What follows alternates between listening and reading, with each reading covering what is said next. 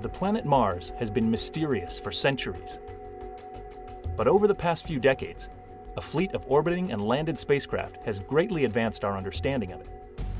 Based on this knowledge, Mars scientists are now ready to take the next big step, bringing Martian samples back to Earth, where the full power of our terrestrial laboratories could be applied to unlocking the story of the red planet's geology, climate, and especially its potential for life, either in the past or even today.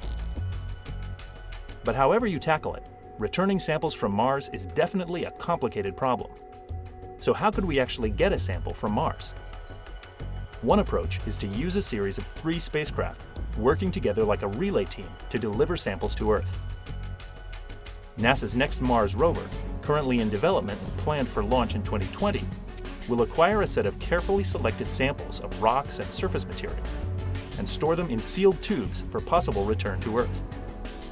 NASA and the European Space Agency are now working together to explore options for a pair of missions that could take the next steps to bring these samples back.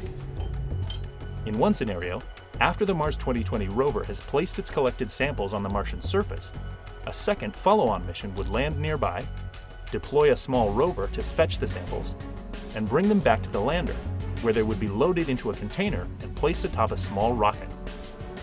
The rocket would then lift off, carrying the samples up into Mars orbit. Waiting in orbit would be a third spacecraft, an Earth return orbiter, that would find the samples in space, catch up with them, capture the container, and bring it back to Earth. With Mars samples safely back on Earth, scientists around the world would be able to study them in state-of-the-art laboratories for decades to come. The payoff of a sample return would be a breakthrough in our understanding of the history of Mars and of the potential for life beyond our home planet.